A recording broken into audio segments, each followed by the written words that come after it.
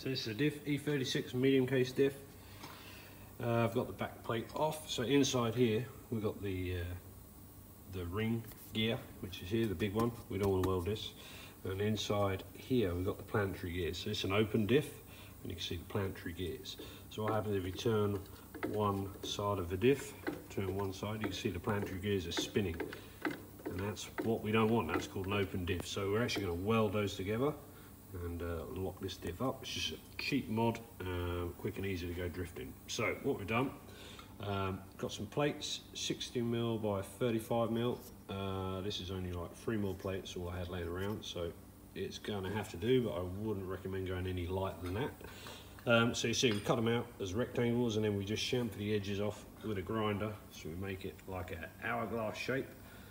Doesn't have to be too exact, rough and ready. And basically we drop them in, and you'll see they sit in there nicely in between the gears. And what we're going to do first is basically put some weld in the top corners here where the planetary gears meet the four corners. So we'll just tack or weld them together first as strong as we can, and then after that we're going to drop these plates in, and then we're going to weld around the whole lot, all four planetary gears, using the plate to bond them together. If you haven't got any anti-spatter spray, you can cover the ring gear in spray on cooking oil, you know, the cheap spray on cooking fats. Borrow some of that from your kitchen. You can cover that on the ring gear, so you don't get any spatter. Also, you want to clean it. Just get some brake fluid or degreaser it. Clean the whole thing out as best you can.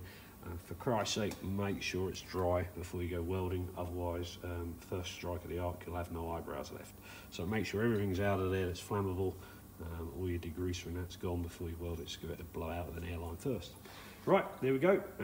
Kick on and weld it, and I'll show you the finished product. Okay, so I've just welded the four planetary gears together. So you can see there, just some little tabs of weld, basically stick them together. You go as full power as you can, just glue them together. So now we're going to drop the plates in, and then we'll weld all four corners of the plate and get it all nicely bonded together.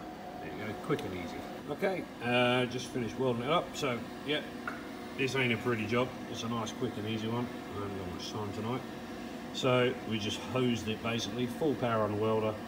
Try and weld all four corners and join as much of the planetary gears as you can with each weld, and weld right into the gaps, and just try and bond as much as you can. That should hold together.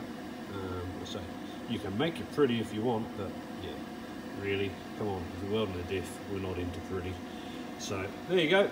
Hope it helps you out. And that's an E36 diff welding, ready for some drift. Catch you later.